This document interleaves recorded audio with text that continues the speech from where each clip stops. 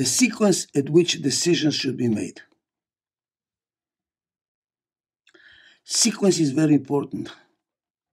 Just imagine going to a surgery and the surgeon does the surgery and then washes his hands.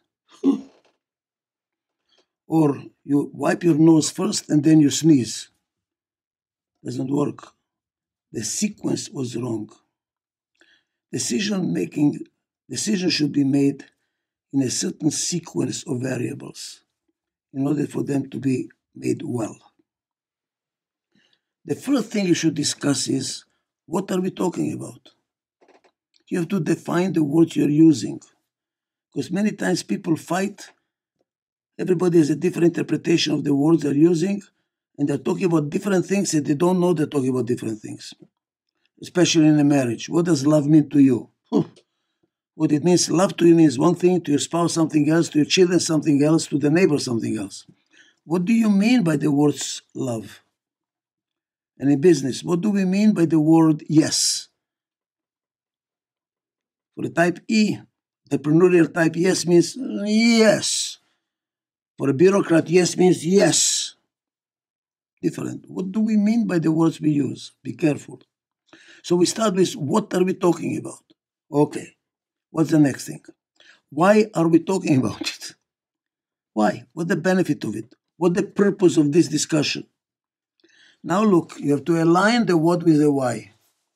What are we talking about? Does it fit why we are doing it? Now, because you might go back and redefine what you're talking about in light of the why we are doing it. You have to align those two variables. Now you go to the next one. Which is the next one depends on the subject. It can change. And the variables are how, by when, and who. So now the question could be, if there is a pressure of time, the next variable is, by when do we have to do it? In light of it, how do we go to do it? And in light of it, who is going to do it? If you don't have enough people or the right people to do it, then you start with the who. I know what I want to do. I know why I want to do it. Now the next one, you're going to adapt it to the who. And you might go back and adapt the what and the why in light of the limitations of the who. And then you look at the how and you say, yeah, but if you don't have enough money, change who is going to do it, change what we are going to do it, even change why you're doing it to align with the how. And then the when, but we don't have time. Oh my God, we have to change the what and the why and the who and the how.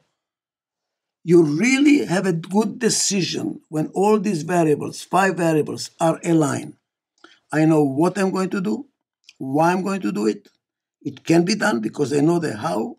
I know by when it's going to be done, and I have the right person to do it. Now we have a decision. Thank you.